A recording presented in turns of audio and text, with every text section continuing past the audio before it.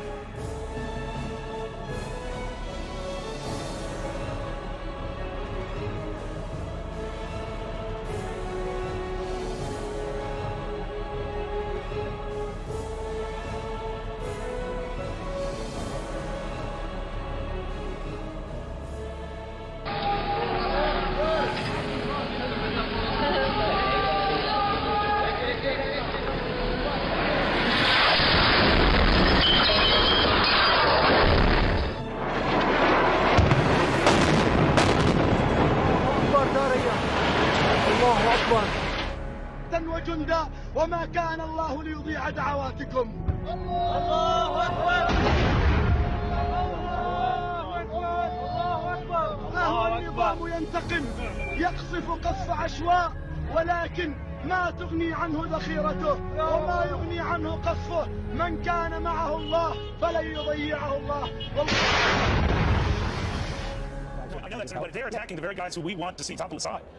You would let American planes just continue to pass them and let them do that? No, but I might do what we did in Afghanistan many years ago to give those guys the ability to shoot down those planes. That equipment is available. Because obviously the Obama administration and the global banking cartels, well, they're not very happy with the idea of Russian airstrikes in Syria.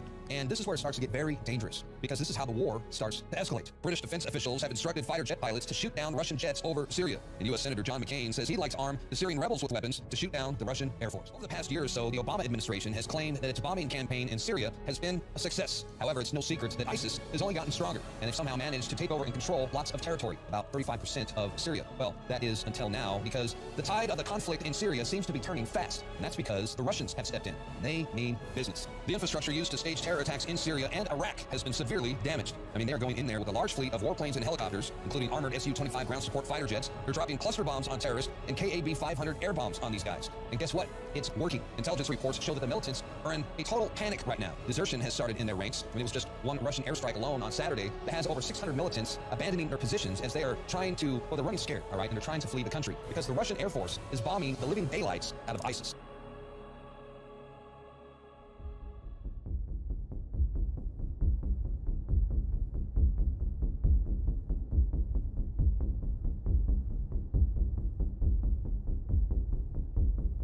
Yes, the coalition did hit people on Saturday.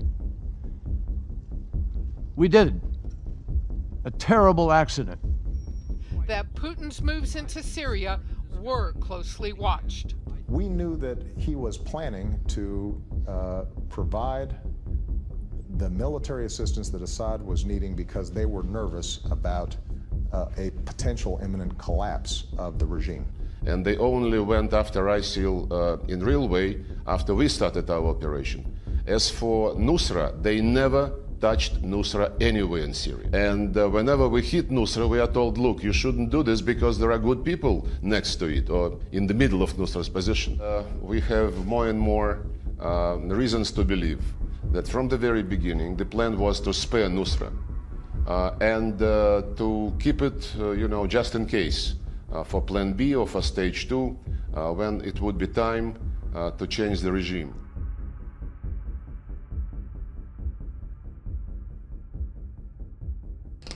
Deir ez-Zor had been surrounded by ISIS forces for 3 years.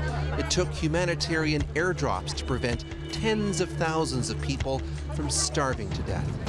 Syrian government troops, with Russian help, finally broke through to relieve the siege just a few days before our group arrived. Russia is a friend, a very, very good friend. We like Russia. We respect and appreciate them, this storekeeper told reporters. In the Syrian town of Tartus, they've taken to the streets to praise the president. Russia's president.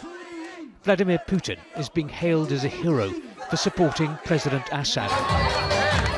At times, it doesn't look the most spontaneous outpouring of emotion. But the Russian Defense Ministry that brought us here as part of a tour assures us this rally wasn't organised for our cameras and that these Syrians really do respect President Putin. We are here to say thank you, Russia, thank you, Syria, thank you, Putin. We love you, Russia. I love you. Everybody here thank Putin and feeling that Putin is our president. Many of the people we spoke to here said Russia has given them hope. Mohammed told me that Russia's military operation is helping his country. After 3 years here, he hopes to return home soon to Aleppo.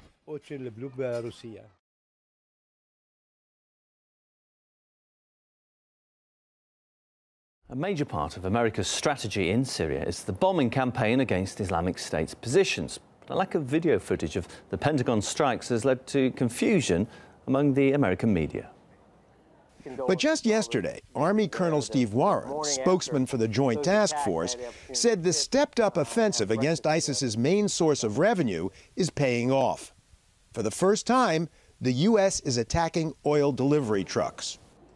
Well, the pictures shown by that US channel, though, have nothing to do with America. It is, in fact, footage released by Moscow showing Russian jets hitting oil infrastructure seized by Islamic State. Russia's Defense Ministry spokesman says that there is no film of the US campaign. No video exists from the air bases the U.S. coalition is using, or showing their precision bombing raids on terrorist targets.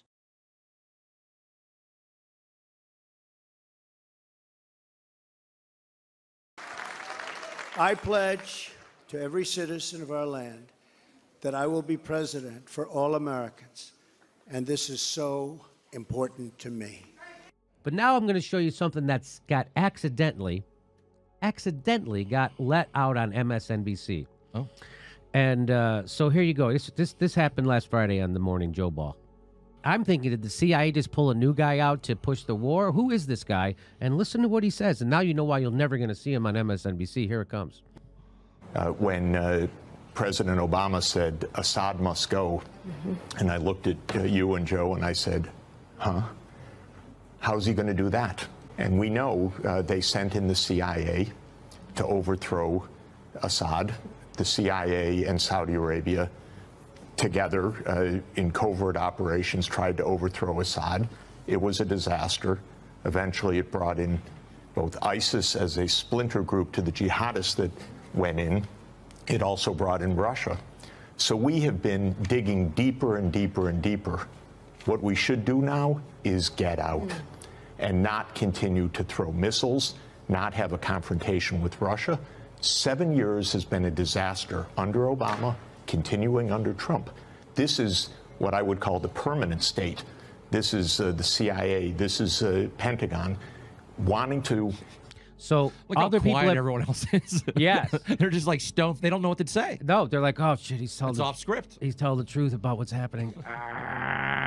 So he said this is the permanent state, meaning it doesn't matter who's elected. This is the CIA and the NSA. This is the deep state. Other people refer to it as the deep state, the intelligence community. He calls it the permanent state, which I like that because it lets you know that this is the permanent war machine, and it doesn't matter who's the president or who's in power. These are the people in power, the permanent state, the war machine.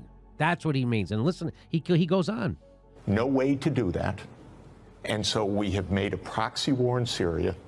It's killed 500,000 people, displaced 10 million, and I'll say predictably so, because I predicted it 7 years ago that there was no way to do this and that it would make a complete chaos. So what I would plead to President Trump is get out. Like his instinct told him, by the way. That was his instinct, but then all the establishment, the New York Times, the Washington Post, the Pentagon, everybody said, no, that's irresponsible. But his instinct is right. Get out. We've done it. This is unbelievable. He's saying everybody, New York Times, Washington Post, he's laying it down. And you see the stunned look at like, oh my God, this guy, somebody forgot to pay this guy. Is this guy not under contract? Does he not know? You just brought in someone off the street that they're going to tell you the truth. What are you doing? Look at them all just stunned, sitting there. Like, this is not how it's supposed to go. Here we go.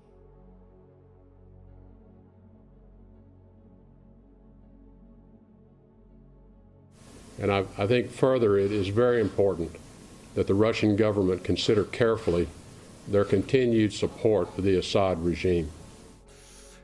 These heinous actions by the Assad regime cannot be tolerated.